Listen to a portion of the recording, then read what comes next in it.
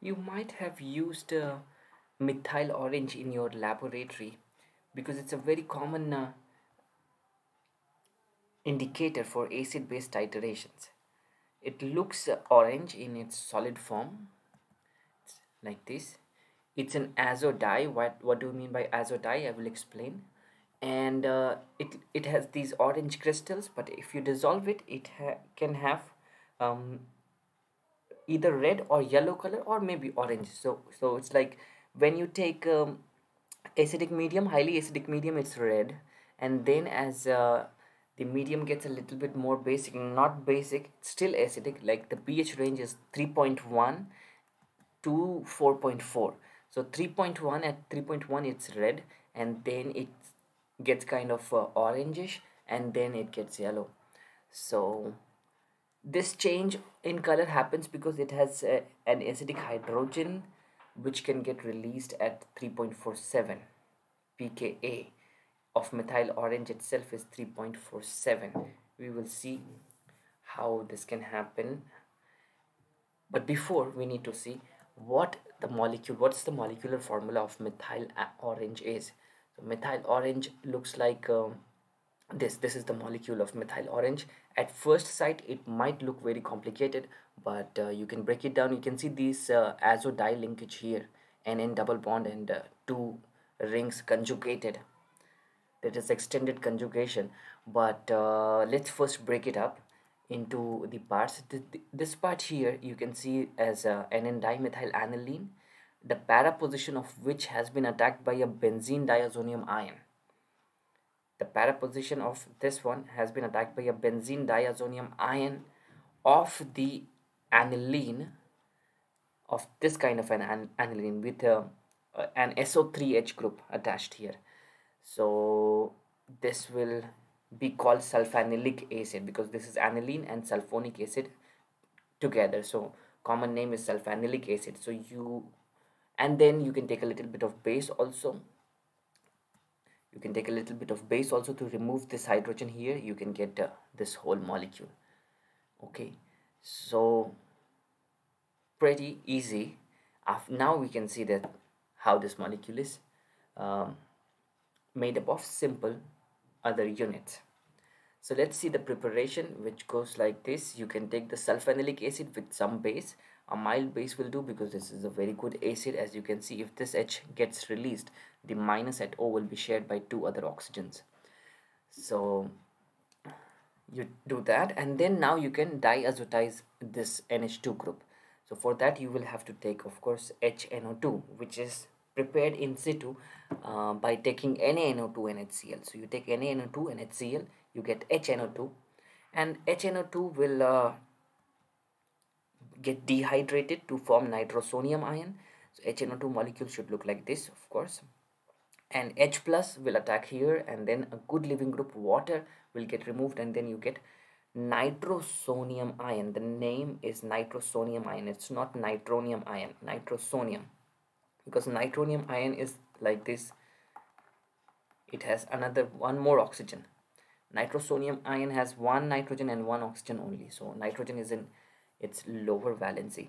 Here nitrogen is in +5 oxidation state. Here you can see it's in +3. But you might have noticed that I did something here. The water molecule got released, and I also send this lone pair here. If I didn't send this lone pair of oxygen here, I would have written oxygen with two lone pairs and N positive, which is also a resonating structure of nitrosonium ion, which can be used. But I prefer this because this is more stable resonating structure. The oxygen positive at the oxygen, not at the nitrogen, sorry. So here you have a lone pair, at oxygen you have positive. So this way, in its more stable resonating form, I have written. In some textbook you can see that nitrosonium ion has been mentioned like this because this is not so stable form, but it also captures one thing, that it always attacks from the N side, not from the O side, because from the O side oxygen can't make 4 bonds, right? So some textbook will be using for nitrosonium ion this resonating structure. Both of them are fine, you can take both, but do understand that it will attack from the N side. So this nitrosonium ion will now attack from the N side on this aniline. So you can say that the aniline is attacking on the nitrosonium group. So some of my students in my classroom always say which one is attacking, which species is attacking which one, and I can say you can see in both ways. Funny. And so you see this lone pair will get donated, and you will get something like this. This is not so stable. This proton will get released, right? And then you will get N-nitroso. So at nitrogen you have a nitroso group. So this is N-nitroso aniline derivative.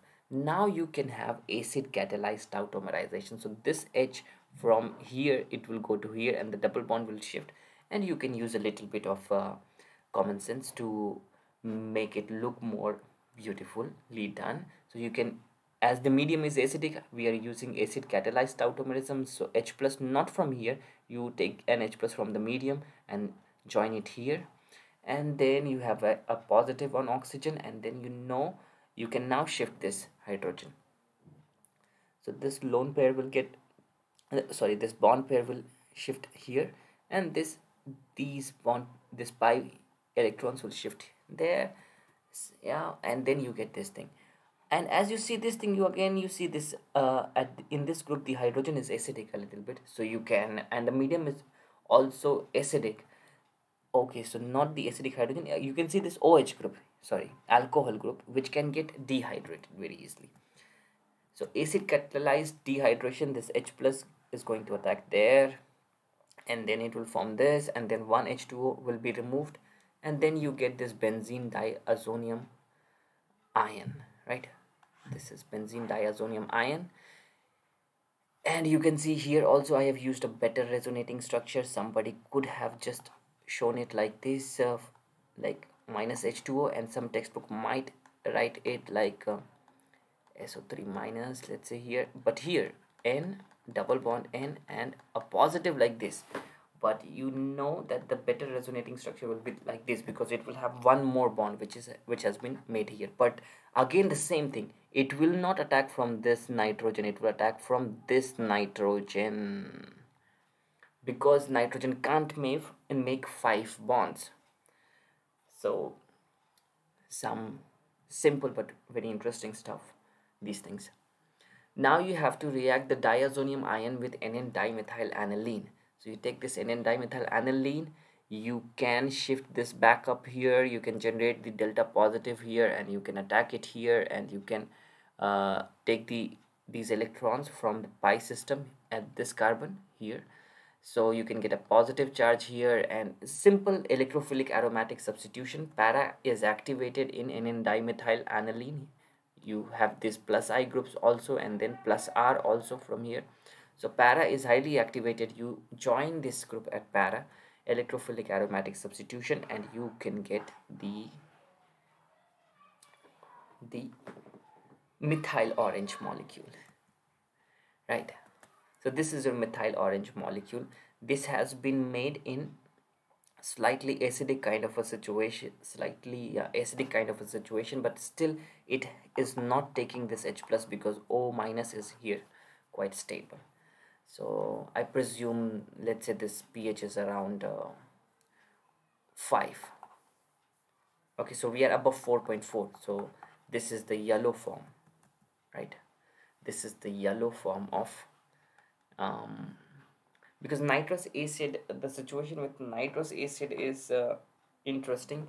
So I will have to presume that the pH is around 5, still acidic but not too acidic, and then it is yellow. And when it changes color, it will add one more H plus. You will have to add one more H plus. You'll have to make the solution more acidic. So some H plus will go and attack the molecule at which site. This is interesting. Oh, one lone pair is missing here. I will write it down. But where? So you can see it can attack here at this O minus, at these nitrogens, 3 of these nitrogens, and that is for you to decide where. So if you take an H here, at the O minus, you get this molecule. And if you take an H at this nitrogen here, you get this. Here is the H plus attacking, and then you can have the H plus at this nitrogen here, and you can have a positive H plus attacking at this nitrogen. So you have these four possibilities, and which one is correct? So if you see it like so separately, then it will be very difficult to tell. First of all, this O minus here is quite stable. Even if it's charged, it's quite stable because it's being shared by three oxygens. So H plus will not attack here. You can check the pKa values, and you can then decide. So this is what is happening, that this part will have to act as a base. It will have to accept uh, the H plus. So you can check the pKb values, and from there you can understand which will be reacting first. So this thing like what is it? Yeah, this is like, let's say, H2SO4. We understand H2SO4 kind of a thing. It has a pKa of it has a Ka nearly infinite, let's say 10 to the power 20. Then its pKa is minus 20. Then its pKb will be the bisulfate ion, which is very much similar to this kind of a species here. The bisulfate ion will have a pKb of how much? So we know that conjugate acid base pair, their pKa and pKb add up to 14. So if this is minus 20, then this pKb is going to be 34, which is very small, and it will not accept H plus that easily.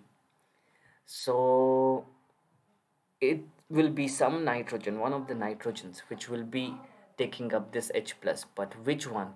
So you can see the flow of electron very nicely in here. Can you see this lone pair getting conjugated here, then this flow of electron here, this flow of electron here, and these electrons flowing here, which means this nitrogen here, right here, has a lot of electron density. You can also maybe see that there is some kind of conjugation here also, that electrons are moving away from it also. But if you move electrons away, you will get two minus charges together, which is not so preferred. Two negative charges comes quite close to each other. So this resonance will be, the moving away of electrons from the nitrogen will be a weaker resonance, and the strengthening will be a good enough resonance. No problem with that, you can see. So that way we can understand that this nitrogen will get protonated, this nitrogen here, and you can show the flow of electrons. So this nitrogen gets protonated, but the plus charge comes at this nitrogen. Very interesting. And this is the red form of the methyl orange molecule. So it's the very sheer basics, like how to move the electrons, where to attack a species or an electrophile or a nucleophile. These are the simple joys of organic chemistry. I hope you find it interesting too. When I was a student in my early 20s, no, I would say like when I was 16, 17 of age, I used to enjoy these things too much, and I hope you do enjoy these things also. Thank you for watching.